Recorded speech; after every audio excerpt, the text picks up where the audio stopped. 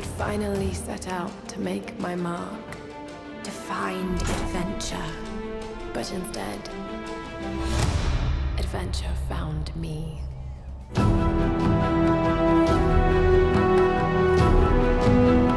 The new Tomb Raider goes back in time to create a character arc for Lara Croft, attempting to reboot and redefine one of gaming's legitimate pop culture icons. With this goal in mind, the game tells a deliberately crafted story between tightly controlled, death-defying action sequences defined by breakneck forward momentum, bloody battles with man and beast, puzzles solved through manipulation of your physical environment, and open areas to explore and master. So hungry. I need to find something to eat. It's a highly enjoyable, often skillfully executed game, exhibiting all the traits of a modern blockbuster. Adherence to established tenets of contemporary game design often pays off in an impressively detailed world, thrilling action sequences, and a sense of growth enabled by experience points and equipment upgrades. The way forward is often indicated by waypoint markers, when it's not straight ahead through a breakneck set piece, but it's refreshing when you're let off the leash, and the mysterious island you're marooned on is beautifully convincing and has an appreciable sense of interconnectedness.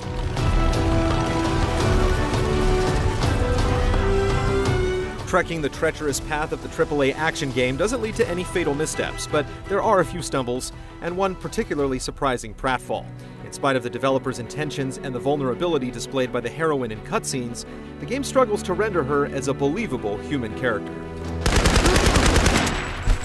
With her friends kidnapped and after suffering grisly and sometimes interactive physical trauma, Lara must avoid confrontation early in the game. Her hands are literally tied during her first encounters with the island's violent and menacing scavengers. But the moment the player is handed a gun, this frightened would-be explorer instantly transforms into the alpha predator of Headshot Island.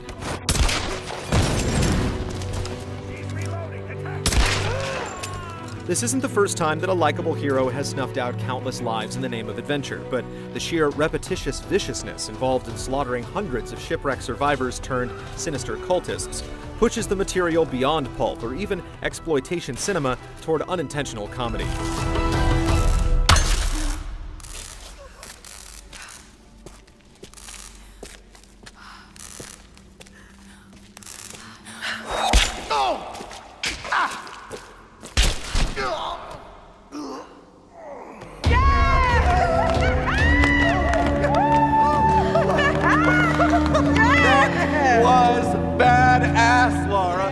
Lara feels preternaturally skilled at killing, and while she's clearly emotionally shaken when she's forced to kill her first animal, Sorry. subsequent killings treat furry bodies and human skulls like piñatas filled with experience points.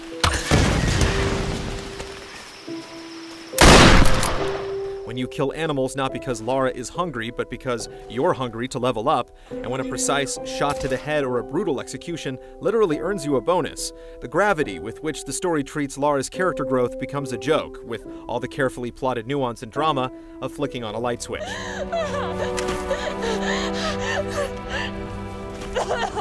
Of course, as long as you're inured to virtual violence, it's still quite fun. Tomb Raider gives a comfortable, precise feel to aiming your weapons, and a simple but satisfying dodge mechanic enables highly effective counterattacks. Ammo is everywhere, and you can use a combination of stealth, timing, and marksmanship to masterfully come out on top of just about every situation. You have some choice over when you unlock specific weapons and skills, but once Lara gains the ability to swing at enemies with her climbing axe, and starts to MacGyver up her weapons using scrap iron and animal parts you've pried from the environment, the challenge can start to lag. When it comes to violence, Lara not only deftly deals it out, she can certainly take it. The severe physical abuse the game heaps on her when the story calls for it is nothing short of gratuitous.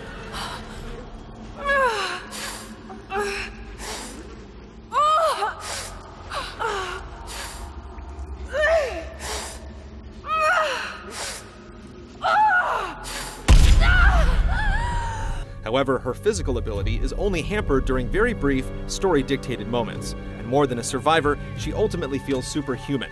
She's a video game hero after all, and one with regenerating health. Just watch out for large, sharp objects.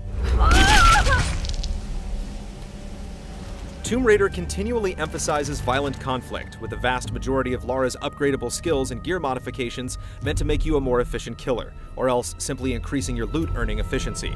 You'll also find yourself gradually acquiring new tools that allow you to reach new places, bypass obstacles, and create new paths in your environment using your bow and a bit of rope. Fire plays a big role as well, with frequent prompts to light something up. Show us the way! The necessary ability to teleport between campfires to reach previously visited areas is convenient, but notably less impressive. Your gradually increasing mastery of the island landscape is one of the game's biggest thrills, but while the satisfaction of finally being able to get where you want to go is tangible, the rewards you'll find in previously inaccessible places, documents, relics, or pointless GPS collectibles, feel like throwaways. Finally, the handful of optional tombs feature some of the game's most interesting puzzles, but really there isn't a whole lot to them. But while it's a minor element, tomb raiding is compulsive and a welcome break from headshotting, even if the treasure chest at the end holds nothing more interesting than an above-average chunk of XP and salvage. I hate tombs. A few things about the new Tomb Raider come across as a wasted effort. The story of Lara's transformation is sabotaged by the gameplay, and is frankly a little dorky, with an after-school special-style multi-ethnic cast filled by lame stereotypes like angry black woman and scrap-happy Scotsman. You girls should me go wandering off. We need to find them. Wait, what about Raw? Likewise, a multiplayer mode, which nobody familiar with Tomb Raider would expect or even think to ask for, is competent but utterly unremarkable and requires underpowered newbies to grind for more effective weapons and perks to level a wonky playing field.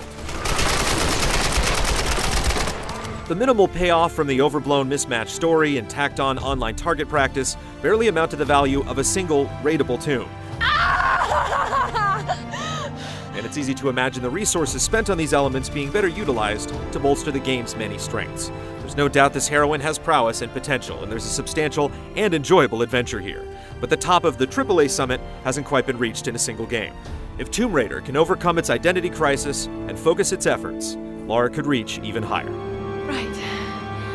Need a signal.